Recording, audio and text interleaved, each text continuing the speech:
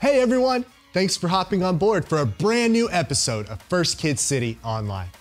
Buckle up because we have a new theme this October. Our theme is driven. What's inside matters most. It's what's on the inside that counts.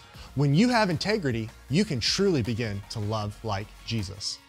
At First Kid City, we've got something super cool called a life app. And a life app is what God is doing in us to change the world around us. Our life app this month, integrity, choosing to be truthful in whatever you say and do. In life, there are going to be times where you're tempted to lie. Maybe telling the truth just seems too hard, or maybe you're worried about getting into trouble. However, God calls us to be people of integrity. No matter how painful it is, we should strive to have integrity in everything we do. But if integrity seems confusing to you, no worries. You don't have to figure it out all on your own. God can help you to have integrity. Pray and talk to God about it. Ask God how to lead you to show integrity in everything that you say and do. At First Kid City, we love to have God's word in our hearts, so we memorize scripture. Check out this verse in Proverbs 10:9. Let's go ahead and read it together. Anyone who lives without blame walks away safely, but anyone who takes a crooked path will get caught. To memorize this verse this week, write it down on a sticky note and put it somewhere you're going to see it every single morning. Before school, read the verse 3 times so it gets stuck in your head. Over the course of the week, you will certainly memorize this whole verse. One final note, as a part of our worship today, we are going to be taking communion. If you have bread and juice available, go ahead and grab it now. But if not, don't worry. Whatever you have in your kitchen is going to work just fine.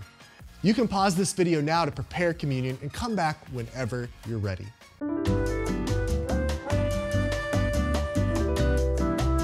Fantastic. We can't wait to jump into God's Word with you today. But before we get started, let's have some fun with game time. Hey guys, welcome to Game Time. I'm Mitchell. And I'm Karis. Today we're gonna play In a Whirl. Karis, how do we play? How you play is you're gonna need a roll of streamer, and the goal is to unravel it the fastest. So you can go get a roll of streamer and you can play with a friend or you can play with us. That's right. Are you ready, Karis? I'm ready. All right, 3, 2, 1, go. Oh shit. Oh man. This is taking a lot longer than I thought it would.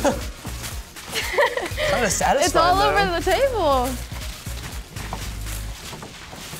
Woo! Oh. Oh shit. Oh gosh, mine fell on the floor. I don't know where it is. Woo! Oh no. This is getting messy. I keep on losing mine.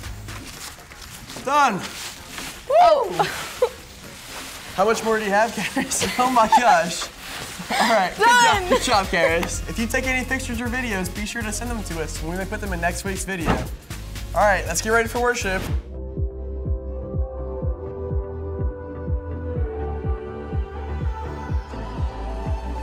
When I was searching, your love was never far. You made a way to get to me. You were the whisper leading me to your heart. Forever I belong to you. Now I can see clearly, my God, you for me. You won't let go. Your love won't let me down. And I know it's true. Yeah, I know that your love is all around. I believe in you, holding on to you, holding on to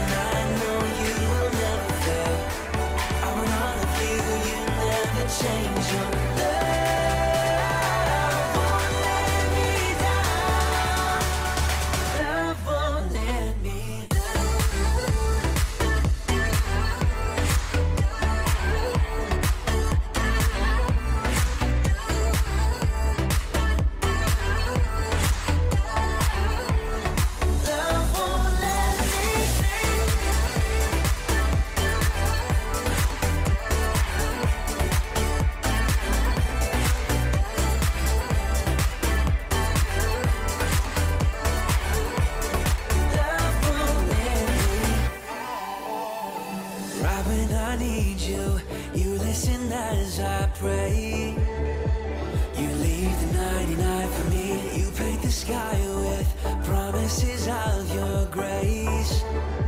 So I will find my way to you. Now I can see clearly, my God, you for me. You won't let go. Your love won't let me down. And I know it's true. Yeah, I know that your love is all around. I believe in you, holding on to you, holding on, and I know you will never fail. I want all of you, you never change. Your love won't let me down. Love won't let me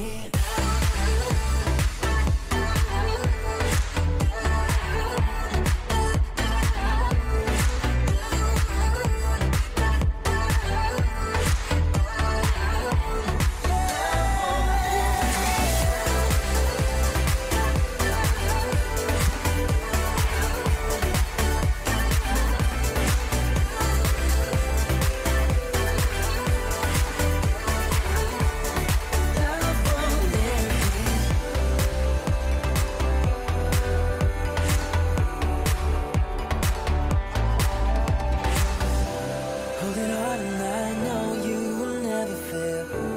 I want all of you, you'll never change. Your love won't let me down. Love won't let me.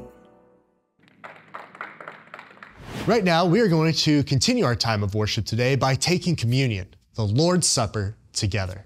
If you already have prepared your bread and juice, that's fantastic. If you don't have bread and juice available at home, that's okay too. Whatever you have on hand will work just fine. As we begin this time together, we remember that God's people have gathered to share this meal for many years. During this time, God's people always do two things. They remember and they celebrate Jesus. Jesus entered our world as a baby, and then he grew up. Throughout his life, Jesus performed miracles, taught people about God's kingdom. He healed people who were sick. He served others. It's also important for us to remember that Jesus never once sinned. He lived a completely perfect life. Jesus came to redeem us, to save us from our sins by dying on a cross. On the night before he was arrested, Jesus gathered his disciples together for a Passover meal. And as they were eating, Jesus did something just a little bit out of the ordinary. He took some bread, broke it into pieces, and he passed it out to all of his friends. He told them that the bread represented his body and that they should eat it in remembrance of him. Then Jesus took a cup and told them that this was his blood of the new covenant poured out for the forgiveness of sins. This all seemed a little odd to the disciples, but Jesus was starting something new. On the same day when Jewish people celebrated their freedom from Egypt, how God led them to the promised land, Jesus started a new day to remember and celebrate. On this day, all people would be free from sin and death. You see, in just a few short hours, Jesus would be arrested and crucified. He would receive the punishment that we deserved. It was a terrible thing, but 3 days later, something amazing happened. Jesus rose from the grave. And because of what Jesus did, we are no longer separated from God. We are free to live a completely holy and free life before him. We remember the life Jesus lived and how he never sinned, his amazing teachings and miracles. And we celebrate that Jesus died for our sins and 3 days later rose again in the resurrection, defeating sin and death forever. All of God's people to this day gather together to share this meal as one family in Christ. So today, if you would like to receive this meal to remember and celebrate Jesus, we invite you to take communion at home right now.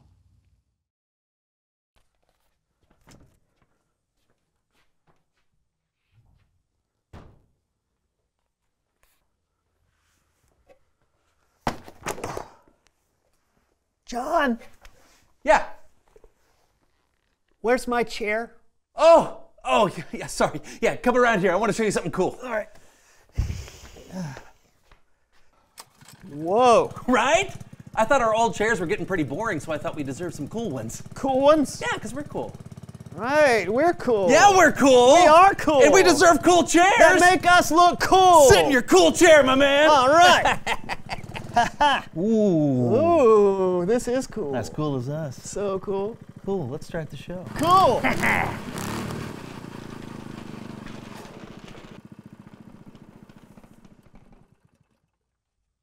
This is not cool. I'll get the old chairs. Cool.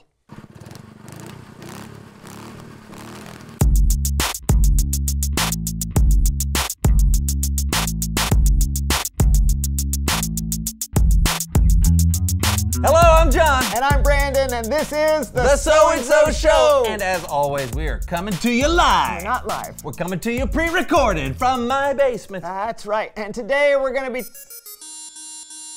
Oh, sorry. I need to take this. Hello? Could you... Oh, sorry. Yeah. Sorry, yes, I am listening. All right, sorry about that. As I was saying, we're going to have a really great day. We're going to be talking... What? We're going to be talking at... How much? What we're going to be talking about today... Okay, thank you for calling. Oh, no.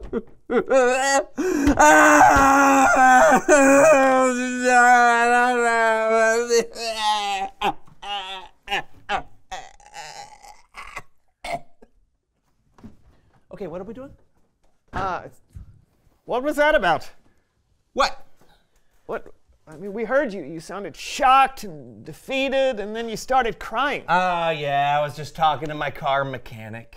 Oh. Yeah, my car's in the shop. It was making funny noises like and foobity-boop, foobity-boop, foobity-boop, and we're running with the shadows on. I think the last one was the radio. Anyway, my mechanic just called to tell me how much it was going to cost to fix it. Yeah, fixing cars can be expensive. Yeah, although $150,000 seems like a lot of money. Yeah. What? Oh, wait, this is him again. No, wait. I'll just, no. Hello? Yes? It is? Oh, no! Why do you? I don't feel okay.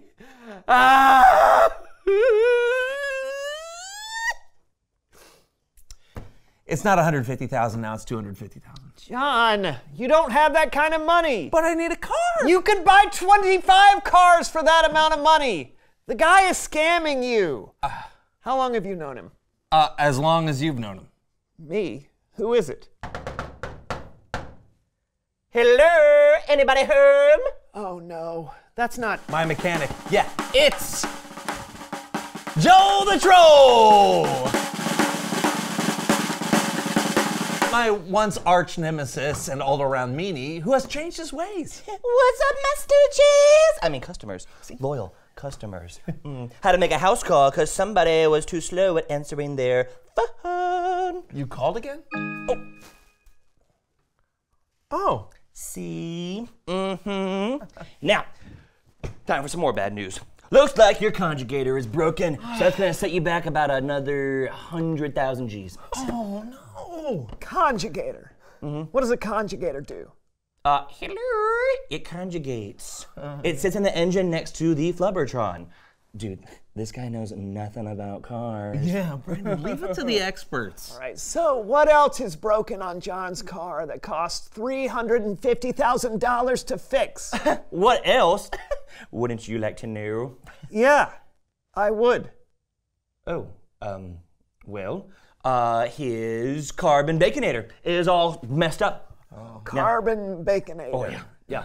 And the mini-fold and the origami nominator is all just gunked up. Oh, really? And? And and he also needs 4 of the round thingamabobs that make the car move. Are you talking about tires? I was using the technical term. John, this guy is totally ripping you off. Yeah, none of these things are a part of a real car. Well, hey, the rolly thingamabobs are. Those are tires. Joel, come on, man. I thought you got over being mean to people. Hey, I'm not being mean. I'm being dishonest. Big difference. So you admit it? No. I mean, yeah, actually, a little bit. Is there actually anything that needs to be fixed on my car? I don't know how to fix a car. I can't even drive legally. Oh, okay. Well, thank you for being honest, but I believe I'm going to have to take my car somewhere else. Oh man. See when honesty gets you, kids?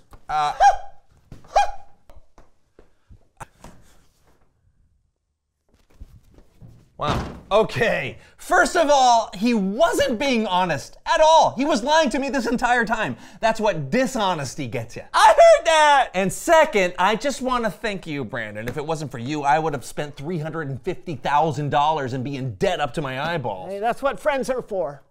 Oh, and what a better time to say, it's Bible story time with Kellen! I thought $350,000 was a lot for a dachshund.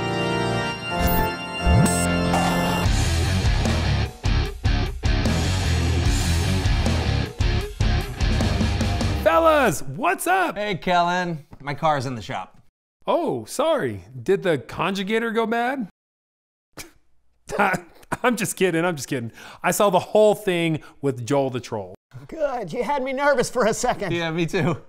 Hey, what do you have for us today? Well, I know this may shock you, but I have a story from the Bible that I would love to share. What? You? Get out. I will not. However, it's one of those days where I'd really love your help telling it. Would you mind if I borrow your noggins? Not at all. All right, then it's time for a little human head puppet theater. So today's story can be found in the Old Testament in a book called 2 Kings. It's in chapter 5. The story begins with an army commander named Naaman. He had a painful skin disease, but he heard that there was a man in Israel named Elisha who could possibly help him with it. So Naaman set off for Israel. Wow! I'm not sure what's worse, the skin disease or the bumps on this road. Whoa! Whoa! Whoa! Whoa! Slow down, horsey! Slow down! Oh! Slow down! Once Naaman reached Israel, he found Elisha and told him about his skin disease. Go! Wash yourself in the Jordan River 7 times. Then your skin will be healed. What? That's crazy talk. I'm not jumping in that stinky old river. No, no, no, no. He did not want to do it at first. But Naaman's servants convinced him to listen to Elisha. And when Naaman finally jumped in the river... Well, here goes nothing.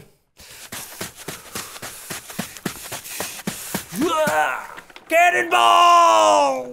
Whoa!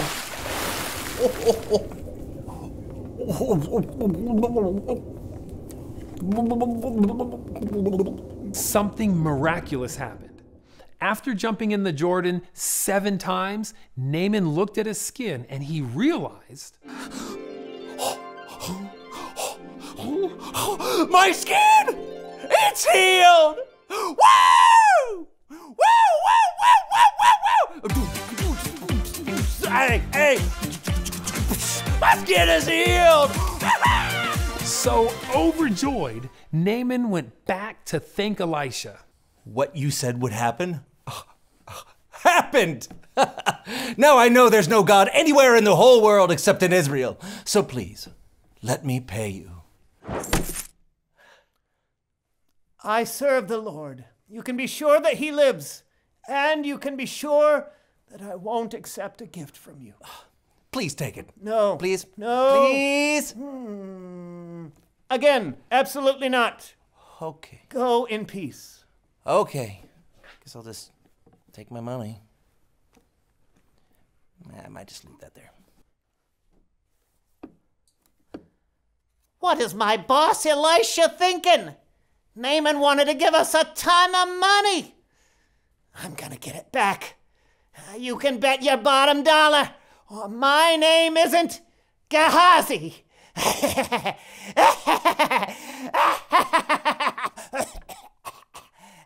So Gehazi took off down the road in the direction Naaman had left.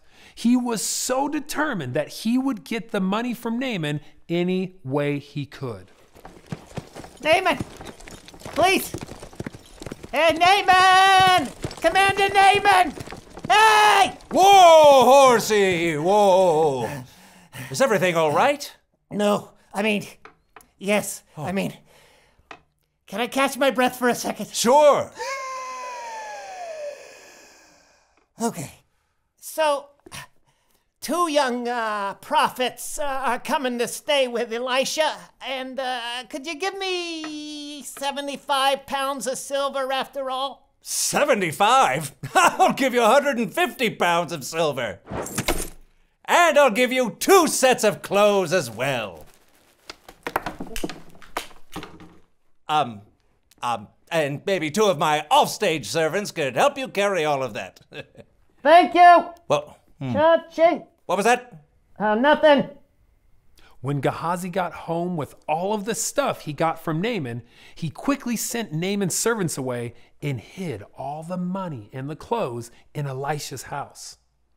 However, nothing slipped by Elisha. Gehazi, you are a sly one! Gehazi! Elisha! Yes. I almost didn't recognize you. You look different somehow. Where have you been? What? What do you mean? I didn't go anywhere. Didn't my spirit go with you? I know that the man got down from his chariot to greet you. Is this the time to accept money or clothes? You and your children after you will have Naaman's skin disease forever. And that's exactly what happened. Gehazi got greedy and couldn't understand why his boss, Elisha, didn't want any of Naaman's money. So he lied to Naaman and went against Elisha's wishes. But in the end, it did not turn out the way he wanted. What do you think, fellas? Wow, that is a harsh story. I hear you. Even though being dishonest might get you what you want, in the long run, it usually ends up hurting us and others. Well then, I'm glad we set Joel the Troll straight earlier. Yeah, here's hoping he doesn't try to pull that kind of stuff on anyone else. Oh, sorry. It's my mechanic. I gotta take this. Hello?